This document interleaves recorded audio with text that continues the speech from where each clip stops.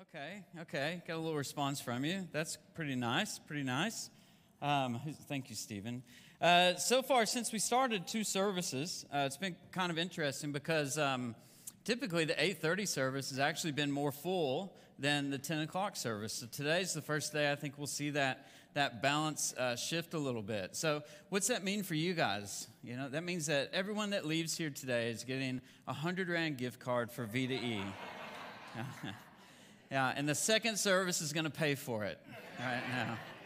No, I wish we could do that for you guys. But, speaking of coffee, I do want to make an announcement. The guys up front, I just want you to know about them. That's Perfect, it is Perfect Coffee, but that's Purpose Coffee, and it's run by Leroy, who's back there, and Charlie. So the beans are roasted and made by a guy named Charlie, and then Leroy's making the coffee. But they come in here, and they do that for us for free. And all they take home is they take home the profit that they make. So when you buy a coffee, that money goes directly to them and their business, and they're a strong Christian business. And so that's the way that we support them, and they support us by giving those services for free. They don't charge us anything. So if you feel moved, if you like their coffee, buy some beans, grab a cappuccino or a latte or an Americano for them out there, because I really just want to bless them since they bless us so much. So, all right, let's move into today's message. I'm talking about the divine nature of God. And last week I began to unpack that idea of what exactly is the divine nature of God. So I believe that the divine nature of God is the essence of God. It's who He is. It's what it is that He kind of embodies. It's His character. It's His countenance. It's everything about Him. And this is really important to you guys because the divine nature of God impacts how God views His relationship with you, and then that has an impact on how you enter into and maintain and have a relationship with God. And so the divine nature of God is kind of this big concept, but I really want to make it super simple for us. And in order for it to be simple, we kind of have to look at, okay, so how is it that we can know the divine nature of God? How is it that we can understand it? What model do we have to look at? Because it makes me think of a story. I told this a couple weeks ago. I was reading a story to my son Benjamin, and we were reading a Bible story. And then at the end of the Bible story, Benjamin's takeaway was, well, God's not real because I can't see Him. And I thought, that's a problem. The pastor's kid is saying that God's not real. And Benjamin's this old, if you don't know me. And so I had to explain to him, yes, you can't see God, but yes, God is real. And then he said, okay, no, I understand that. But as far as we experience God, it's easy for us to not experience God because, yes, we can't see Him. And so how is it that we discover the divine nature of God? How can we discover something that I feel like can have such a huge impact on you and on your life that it can actually change your life? Well, we have somebody that we can look at when we think about that. And we can understand and know the divine nature of God by looking at this guy in the Bible named Jesus. Now, Jesus was an exact imprint of the nature of God. He was an exact replica of God. So when Jesus came to earth, He came as a representation of God. And many times in the New Testament, He actually says, if you know me, then you know God. And if you know God, then you know me. If you know my Father, then you know me. If you know me, you know my Father. So Jesus is telling us that He's God and God is Him. So what we can do today, in this day and age, if it's important for us to understand the divine nature of God, then we can look at Jesus and we can pick up on what the divine nature of God is. Now, something we're going to talk about with Jesus today. Jesus, when He would enter into a town, so he was in His ministry, during His ministry, those 3 years that He was operating, Jesus would come into a town, and when He would come into a town, because of His reputation, people would actually bring out. Has anyone seen Monty Python and the Holy Grail? Okay, a couple of you. Bring out your dead, bring out your dead. You remember that? When the guy's going through town and he's saying, bring out your dead.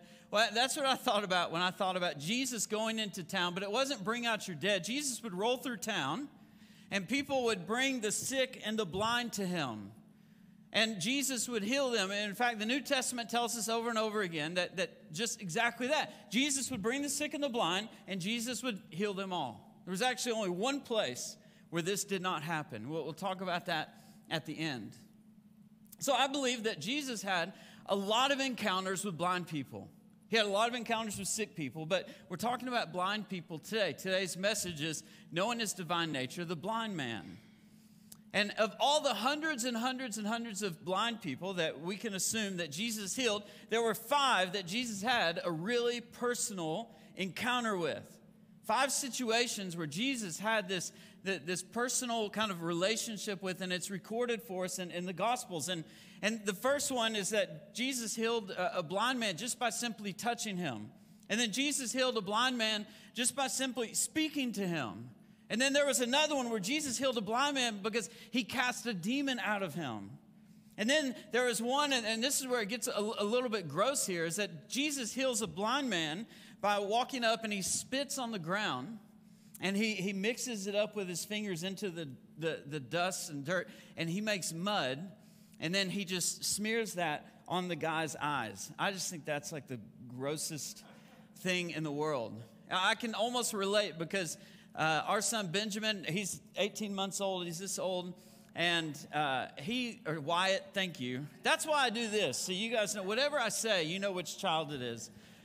Wyatt, he gets his little grubby hands and face dirty with stuff, and then he wants to touch my face and touch me, and I'm like, no. You know, Casey gives him things like peanut butter and oatmeal and things like that, and he experiences food. So I can't imagine what it would have been like. Well, I guess the blind man didn't know because he couldn't see, so he didn't know it was spit and mud, but it was spit and mud.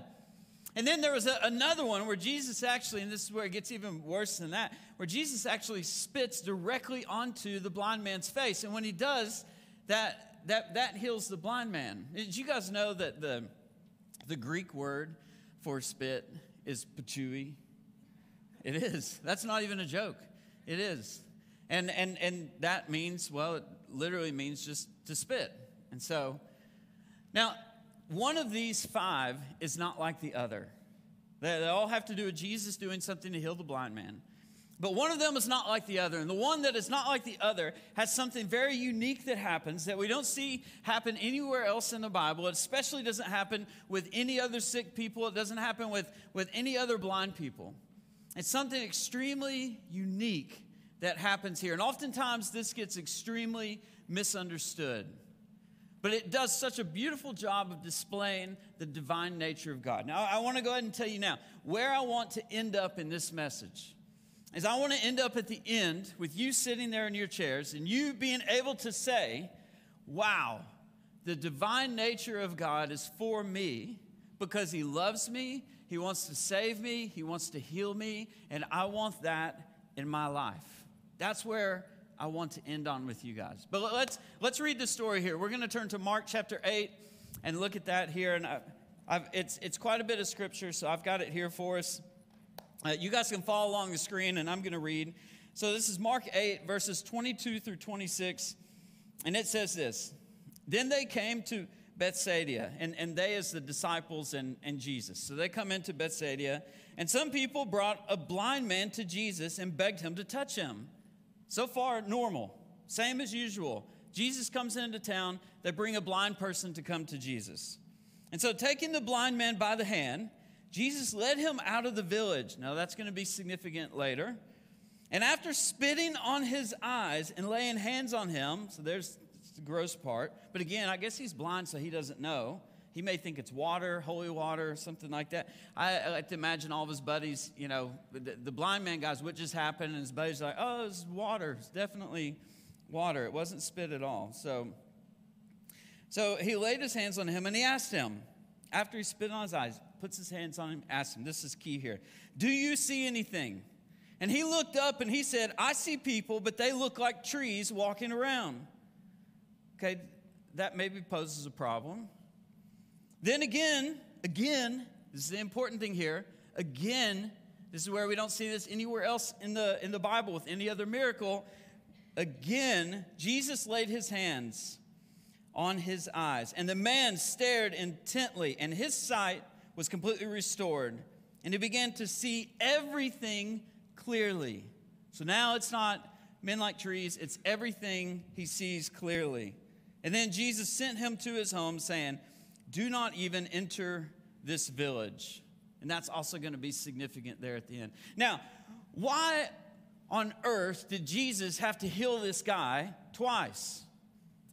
This is going to tell us something very, very important about the divine nature of God, and it's going to especially highlight something that's really important about us. And this is the thing that gets very misconstrued by people.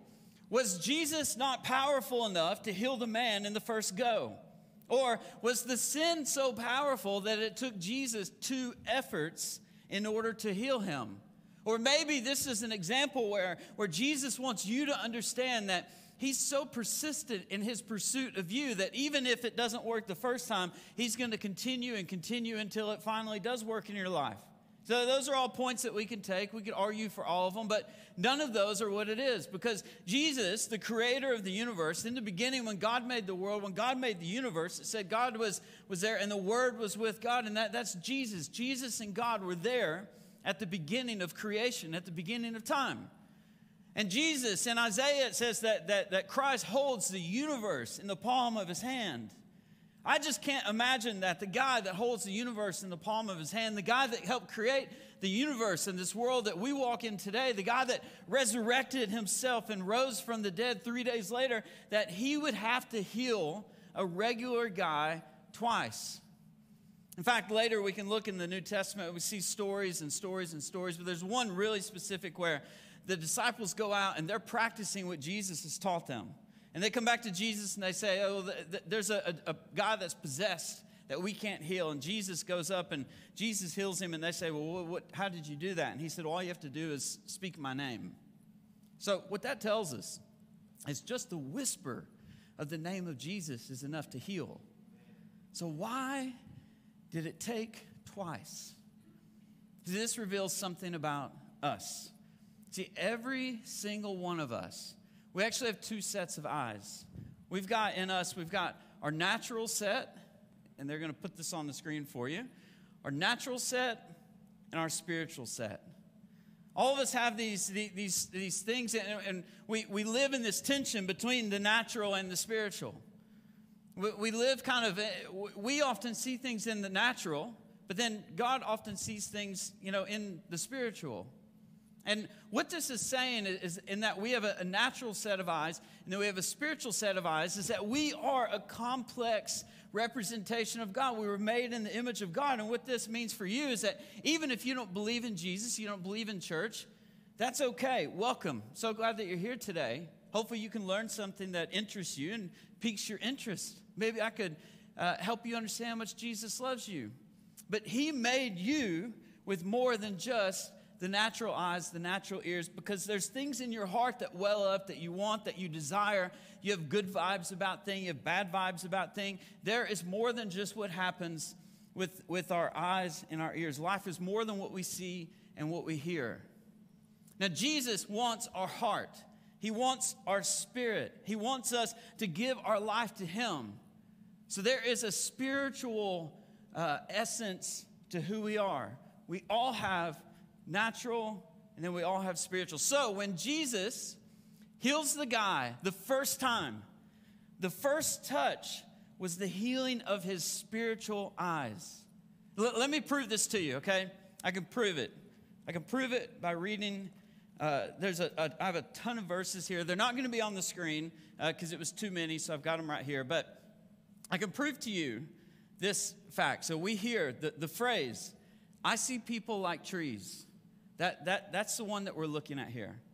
Remember, he touches him, spits, touches. The guy says, I see people like trees. Okay, well, let me show you what trees represent in the Bible. Trees in the Bible represent mankind. And so, here it is. In Psalm 1, chapter 1, 1 through 3, and he will be like a tree firmly planted and fed by the streams of the water. Psalm 52, 8, I am like a green olive tree in the house of God. Psalm 92, 12, it says, they grow like a cedar in Lebanon. The righteous will flourish like a date palm. Jeremiah 17, 7 through 8. For he will be nourished like a tree planted by the waters. Isaiah 55, 12. And all the trees of the field will clap their hands. Guess what doesn't clap? Trees don't clap. People clap. See, Jesus is talking here. The Bible is talking about mankind. Trees represent mankind. kind. And then just a couple more. Matthew 7:17. Even so, every healthy tree bears good fruit. Zechariah 4:11 says, what are these two olive trees on the right side of the lampstand and on its left? Even in Revelation, these are the two olive trees and the two lampstands hanging before God and the earth. Trees represent mankind, but trees in the Bible is a spiritual reference to mankind. So when Jesus heals him on the first touch and he says, I see men like trees, he has opened his spiritual eyes. Isn't that amazing? It's unbelievable. I mean, that's something I would have never known that on my own, but to study this and to uncover that is, to me, it's just an unbelievable thing. Jesus healed his spiritual eyes first. So this is a question that I ask. We've now got to ask ourselves this question is what does this tell us about the divine nature of God? Well, it tells us that God cares about more than just your natural life, more than just your bills. He cares about your bills, your house. He cares about all of that stuff. He cares about your health. But God also, more importantly, cares about your soul. He cares about the spiritual side of you. And so our takeaway from just this point right here is that what Jesus did for the blind man, God wants to do for us. So Jesus prioritizing this man's heart, his salvation, his forgiveness of sins, the spiritual side of him. God is also prioritizing that in you. That means that you are valuable. That means that you walk around with a heartbeat that's extremely, extremely valuable to God. And just like this blind man was blind, not only naturally blind, but spiritually blind, we are all born spiritually blind, all of us. And what this means for us is that when you come into the world separate from God. You come in as a sinner. Everyone's born with a sinful nature. That's why we don't have to teach our kids how to lie. We don't have to teach our kids how to steal. We don't have to teach our kids how to manipulate. Benjamin is starting to manipulate Casey and I. I will hear him ask Casey for something, and she will say no. He will come into me, and he will say, Mom said that I could have. Will you get that for me? And I'll say, you are crazy. Absolutely not. And we didn't teach him how to do that. He just learns that on his own. We're born with a sinful nature. It doesn't mean that we're born bad people. It just means that we're all born kind of spiritually blind. And God wants us to have this encounter with Jesus so that our eyes are open, our spiritual eyes are open. When our spiritual eyes are open, something really special happens. There's actually like a progression that I want to show you guys that comes out of this. And this highlights why it's so important that Jesus did what he did. And so if we read Matthew 13, verse 3, we go here and it says, this is the reason that I speak to crowds in parables. So Jesus is talking here. And he said, here's why I talk in parables. And if you've never read the Bible or the New Testament, parables were these sort of metaphors and stories that Jesus told. It put things into context for people so that they could understand the lesson that Jesus was trying to teach. So he says, here's why I do that. Because while having the power of seeing, they do not see. Their spiritual eyes are closed. And while having the power of hearing, they do not hear because their spiritual ears are clogged. Nor do they understand and grasp the spiritual things. See, this is where I feel like that God really, his heart breaks for us. If you don't understand or grasp what's happening in the spiritual, then you're not understanding and grasping what Jesus did when he hung on the cross for you, when he died and he gave his life for you. And so he wants us to grasp those things. And then it goes on here in Matthew 13, 14, and 15.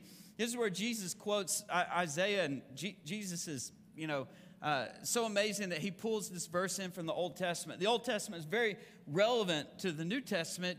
When Jesus came, he broke a lot of the Old Testament laws, meaning you didn't have to go to the temple for sacrifice. Jesus was the sacrifice. But it doesn't discredit the wonderful teachings and the prophecy that's in the Old Testament. And so he goes on to say this, in them, so in the people that can't hear and the people that can't see, the prophecy of Isaiah is being fulfilled.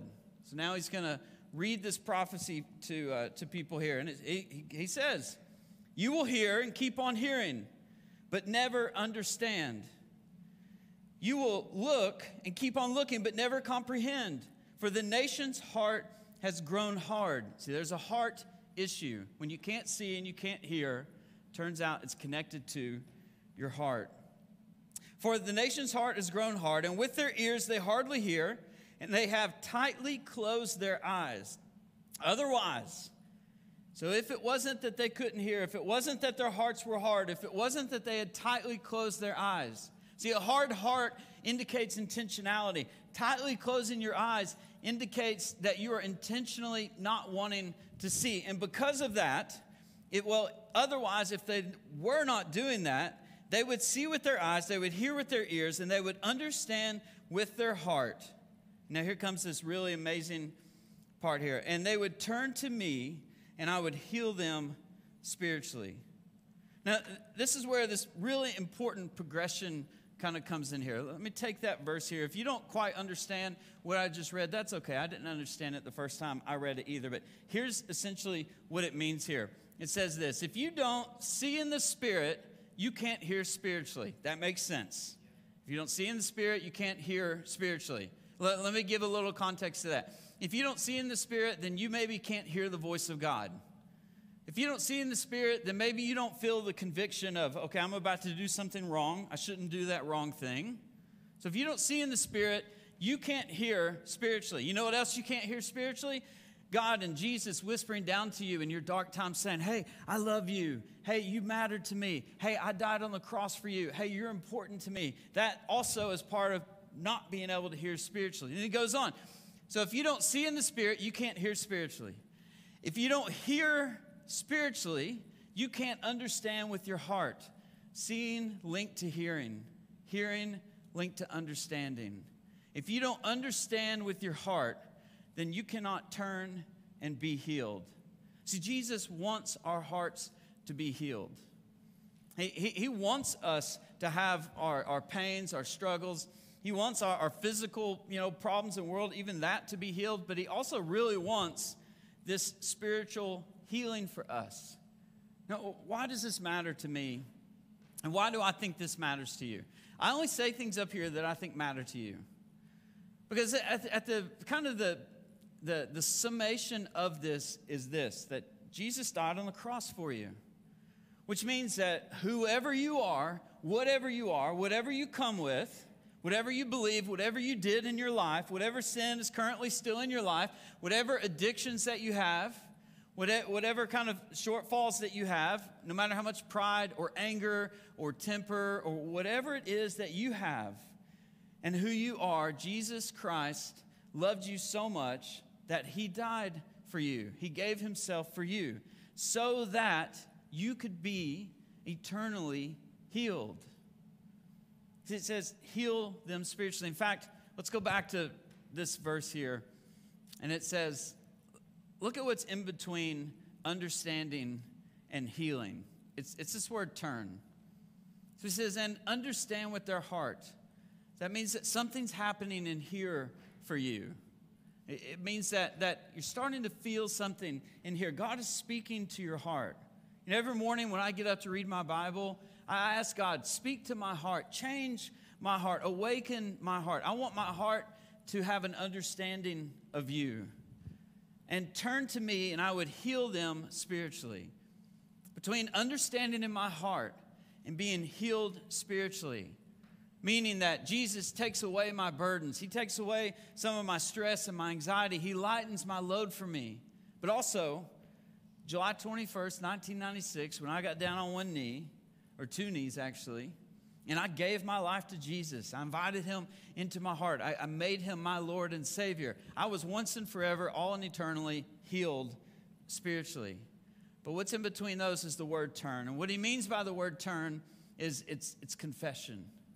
It's repentance. It means I'm going to turn away from my sin.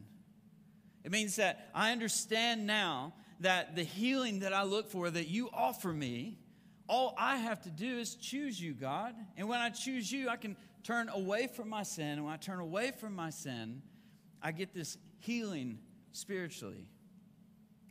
And so what I've done, and again, I don't want to take any liberties here, is I've just explained a lot of things to you guys. And kind of maybe even declared a few things. And maybe they're true, maybe they're not true.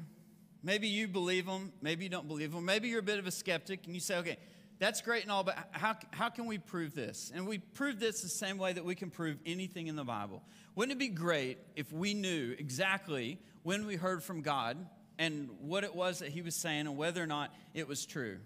Well, wouldn't it be great if we opened the Bible and we could read a verse and we could say, okay, I'm hearing this from God and I know that this is true in my life. I know it above and beyond anything else. Well, we can do that. Sometimes maybe it takes a little bit of effort and it takes a little bit of prayer. But here's two ways that you can test the Scripture, and there's two ways that you can test what's being said, especially here on this stage.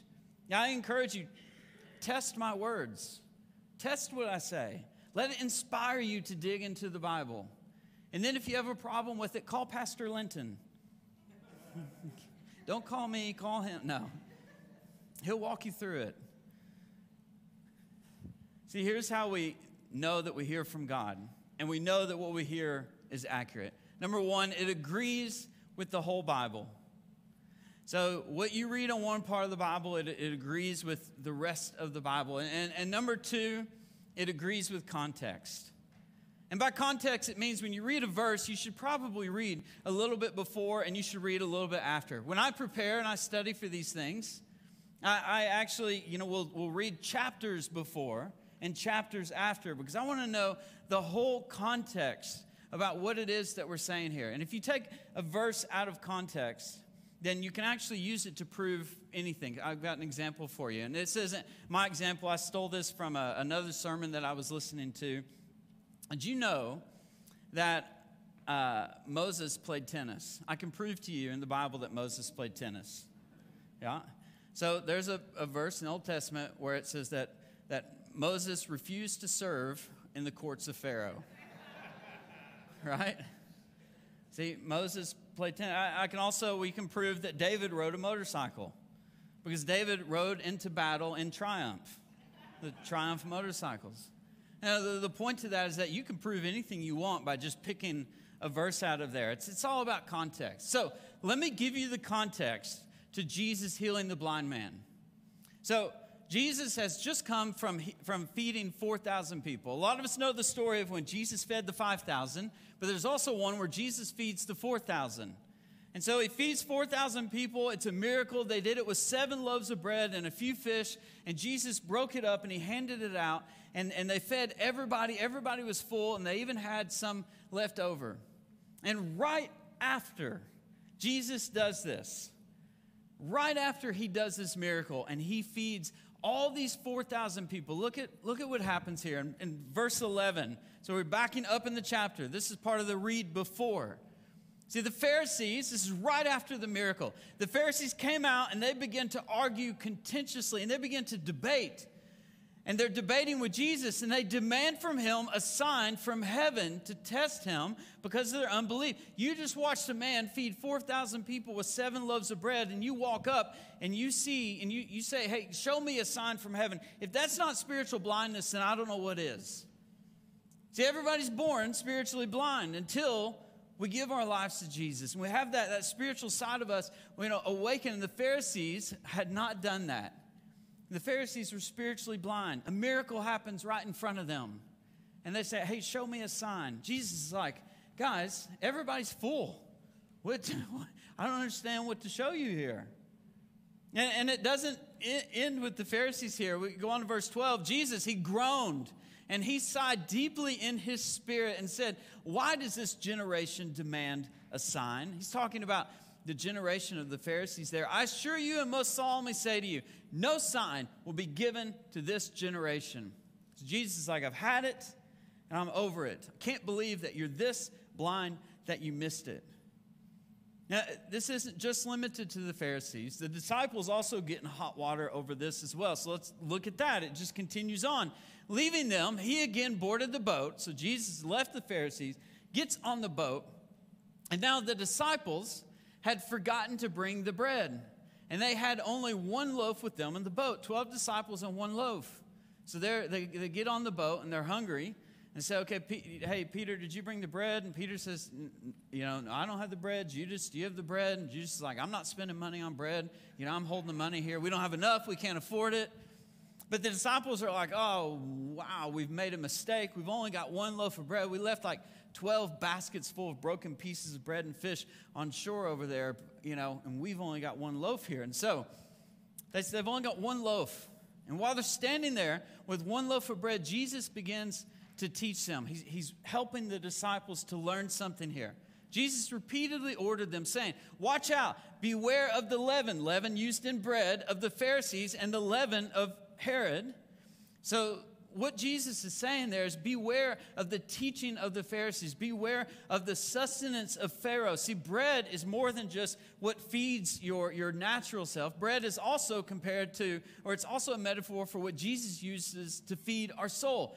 When Jesus says that I am the bread from above and I will give you eternal life, I will feed your soul eternally, Jesus is talking about himself as the bread. So when there's a whole theme of bread here. Jesus is such a smart teacher. They just fed a bunch of people with bread, and he says, I'm going to continue on that theme, and I'm going to teach the disciples about this. So beware of the leaven.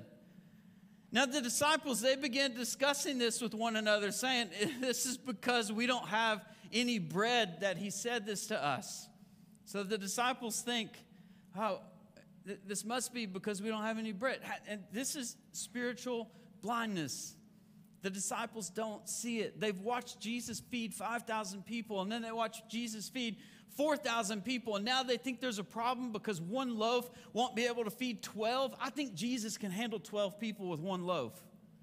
And I think that they should have known that, but they don't. They don't understand. They're spiritually blind. So Jesus wants to awaken them. And he says in verse 17, Jesus, aware of this discussion, he says to them, why are you discussing the fact that you have no bread? Do you still not see? And do you still not understand? Are your hearts hardened? And so Jesus is checking their heart. Guys, is your heart soft to my spirit? Are you wanting to listen? Are you wanting to learn? What's happening in your heart? That's why I warned them against the Pharisees and Herod. Because he's saying, hey, check your heart. Make sure your heart's okay. So then he goes on in verse 18 and he says, though you have eyes, do you not see? And though you have ears, do you not hear and listen to what I have said?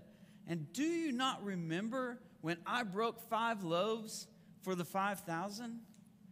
Jesus is teaching us, he's awakening their spiritual eyes. He's reminding them that something amazing has happened before them. And don't forget. And then it goes on, and Jesus goes on and says, how many baskets full of broken pieces did you pick up? And they answered 12.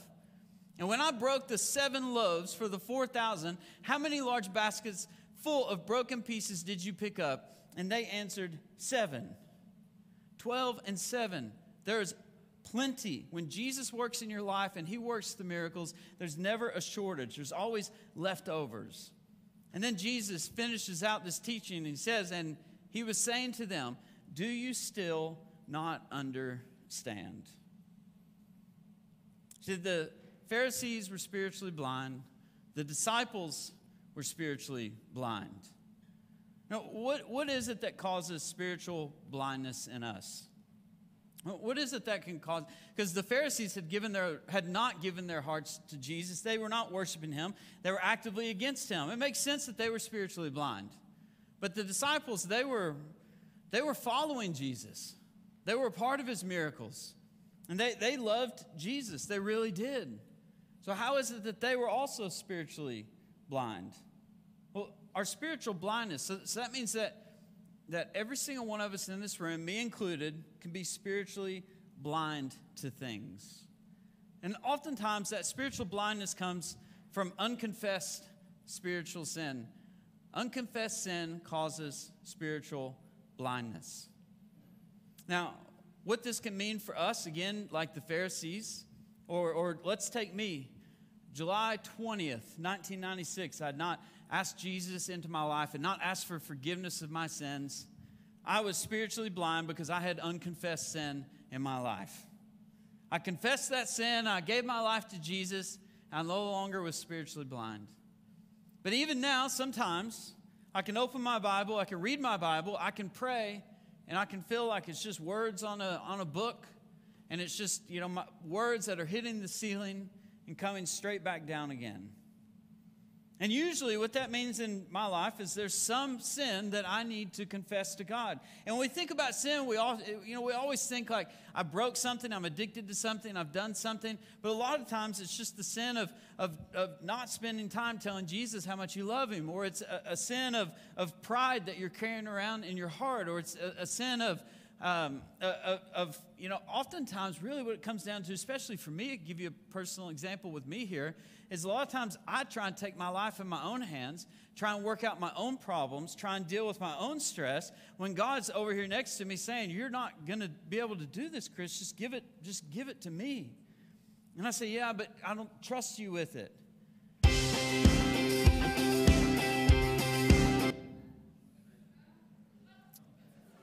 It's a sign.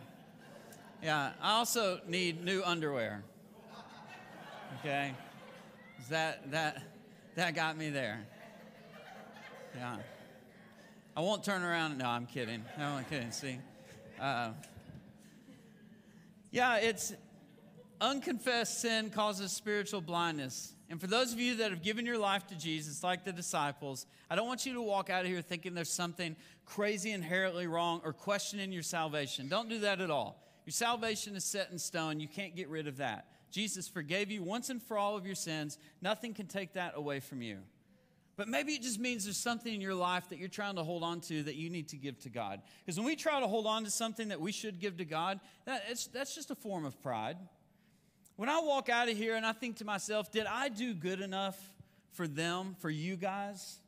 That's a form of pride. That's me saying, I'm taking it. And God reminds me, hey, this isn't about you. And so the way that we deal with this right here is just very simple. We confess that you need the light of the world to see, and he will take away all your sins. It's just confession. You have unconfessed sin. You confess that sin, and you're no longer spiritually blind. Now, there's one more thing that happens in this story, and I kind of alluded to it at the beginning and then at the end, but before I tell you that, let me just go back to context, okay? So Jesus feeds 4,000 people. Then they come off the boat. And then on the boat, before they come off the boat, they're having this discussion about bread and spiritual blindness and their eyes not being open and their ears not being open. They come off the boat and a blind man comes up to Jesus.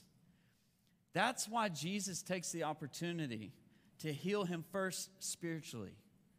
Because he just spent time teaching his disciples about those who have eyes but can't see and ears that can't hear. See, when we look at it that way, this spiritual healing of the blind man is not just an isolated event because it is. Instead, it's exactly what Jesus wanted it to be because Jesus had been teaching them about this. He teaches them and then he shows them. See, he takes that opportunity to show, hey, guys, look at what this looks like in real life. Let me show you what this looks like when I put this into practice. And now, something that I think is really important here, and this is our last takeaway here. At the beginning of this encounter that Jesus has, Jesus, in 23, it says, he takes the blind man by the hand, he leads him out of the village. I thought, okay, why would he do that? You know, that when you read the Bible, ask the question, why? Okay, why would he lead him out of the village? And then after he heals him, in verse 26, it says that he sent him to his home, saying, do not even enter the village. See, the village that they were in was a village called Bethsaida. And guess what happened previously in Bethsaida? Bethsaida was one of those villages and towns that Jesus went to, and the blind and the sick were not brought to him. It's the only place where Jesus left and was disappointed because no one came to be healed. No one came to have an encounter with him. In fact, he was almost kind of run out of town. And the Bible goes on to say that if even Sodom and Gomorrah had the experiences that Bethsaida had with Jesus, then they would have not been destroyed. And yet Bethsaida boots Jesus out of town. And so Jesus is telling him, that's why he takes him out of the village of Bethsaida. That's why he tells him, don't go back into the village of Bethsaida, because the blind man's not from there. Jesus landed and he was traveling through there. The blind man was brought through to him. So when Jesus left that village the first time, he said, okay, nothing is ever going to happen here. And see, what this shows us is that it was too late for them. That even after healing the blind man, he said, don't go there. Don't tell them this story. It's too late. But guess what? For us, it's not too late. And it never is too late. And so what I have for us this morning is the opportunity. If you are spiritually blind, whether you are a non-Christ follower, you don't know Jesus, or it's been kind of on your heart, you've been thinking about it, but you just, haven't taken that step, or whether you are, like me, a follower of Christ, you read your Bible, you're a good person, you go to church, you're in a small group, all those things, and you're feeling like, a little bit spiritually blind. I haven't heard from God in how long? I haven't gotten something out of my Bible in how long? I haven't been able to encourage a fellow brother or sister in how long? If you find yourself spiritually blind, then we get an opportunity to wake up this morning. You get an opportunity to open your eyes. And so I'm going to lead us in a prayer. And as I do that, the band will come out, and then we'll have a response time, where in that time you can go to the back and you can take communion. And there'll be somebody there to help you with that. And you can go into the other corner back here. You can light a candle in representation of a prayer. Sometimes it's nice to physically do something to tie towards a prayer. Or if you need prayer for anything, then you can come over here on this side and meet on the carpet, and you can get prayer from our great prayer team. But I'm going to lead us in a prayer, and if you are spiritually blind, then I want you to take this opportunity to open your eyes. So let's bow our heads. Heavenly Father, we just thank you for how good you are, how great and amazing you are, and how much you love us.